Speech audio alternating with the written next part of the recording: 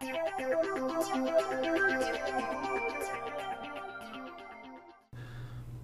there, Nathan Patrick Taylor here. This is the fourth video in the series on Alteryx for Excel users.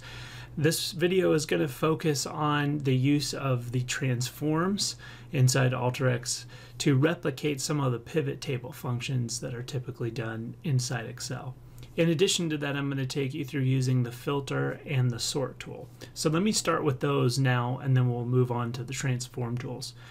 So very simple filter inside Alteryx is done using a filter tool under the preparation menu here. So I'm just going to drag a filter tool onto the canvas, and I'm going to put it at the end of the workflow that I've built out before. I'm using the workflow from part 3 in this series, so if you haven't seen that one, you can go back and watch it. It's not necessarily required to follow through on this video, but it might give you some context to what I'm doing here. Inside this data set, I've got information about guests that stayed at a fictitious hotel, their arrival dates, departure dates, number of guests, how many days they stayed, and so on. What I'm going to do is I want to filter, just using the basic filter, for the number of days that an individual stayed. And so we'll set that greater than or equal to 5. If that equates to true, it'll flow to the true portion of the filter. If it's false, meaning less than 5, it'll flow to the false portion, and I'll add browses under both. And then we'll go ahead and run the workflow. So if I browse real quick, I can see the number of days here is the 5 or greater in the true portion, or less than 5 in the false portion. Inside the filter tool, I have the ability to make custom filters as well. So the basic filter is really going to let you do some very simple filtering. So the operators for equal, not equal, less than, greater than, null, and not null. If you want to make compound formulas, so say that I want to be able to do greater than 5, or they entered or departed on a certain date, or they paid more than a certain amount of money, I need to use the custom filter to build those out. All right, that's a very basic intro to the filter tool. I can also do sorting, and I did this in the previous video, so I won't go too much into detail and repeat too much here, but I can also sort the data, and the sort is very easy to use. Is hit the drop down on the item that I want to sort on. In this case, I may want to sort on the number of days. Sorted ascending, I can add more than one sort in here, and then choose whether it's ascending or descending, and then run the workflow through. And when I view the output, we can see it's sorted by the number of days, 2, 3, 4, 5, 6, 7, 8, 9, 10. So on. Very simple sorting.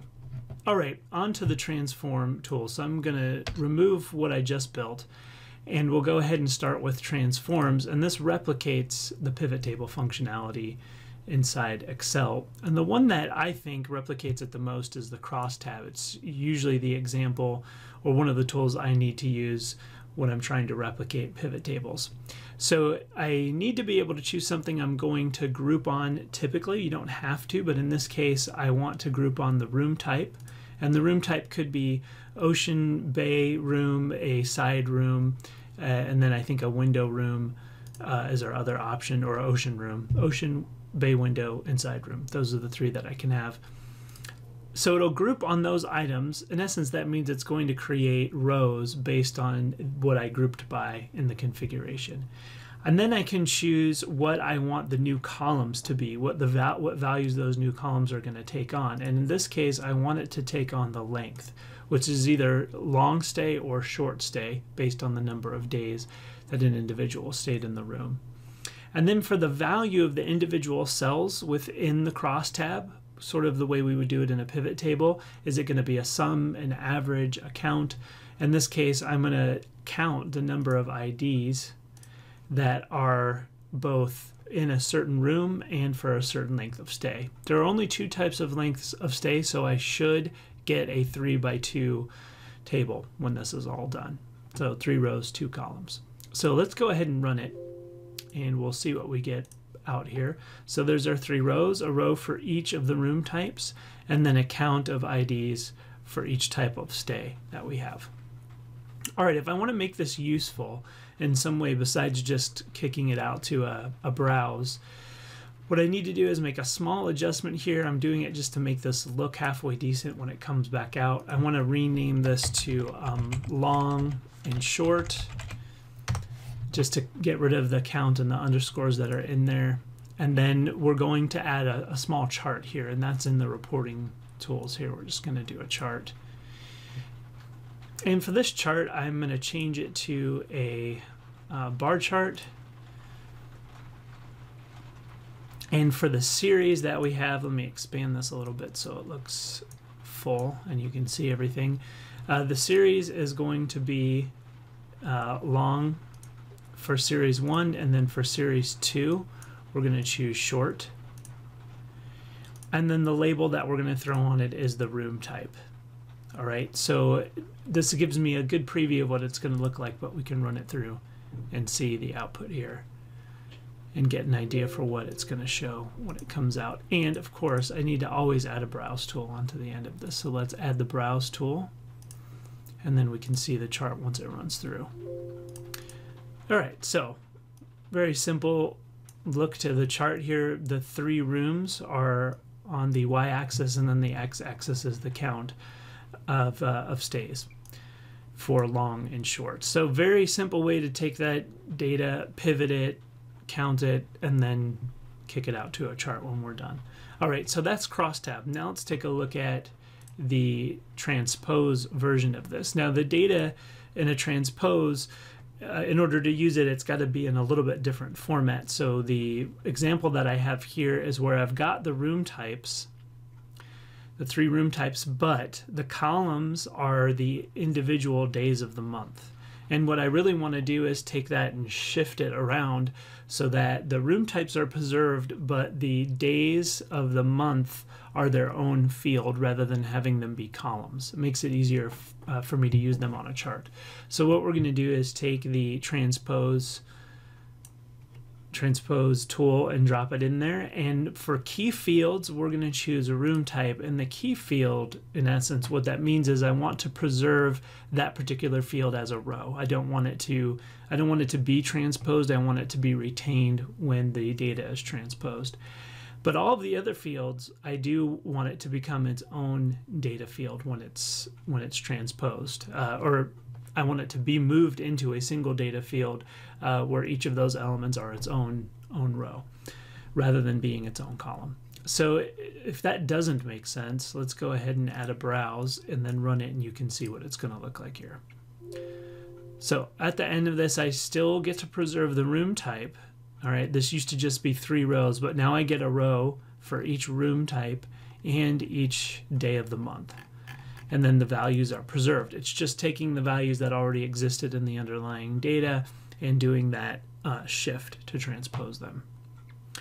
All right, now from here, I want to do what I did with the Crosstab, was to take that data and put it into a chart. I have to do one other step in this, though, a few other steps actually. I need to take a little bit different value here for the name, and the name, if you look, is actually the date. So I'm going to hit the drop down and choose date, and then we're going to rename this to date as well. And the value to me is fine, and the room type is okay. So I'm good with that. And then we need to summarize this information as well. So I'm going to add a sum to it, and we're going to group by. So I'm going to choose group by the room type. We're going to leave the date the way that it is.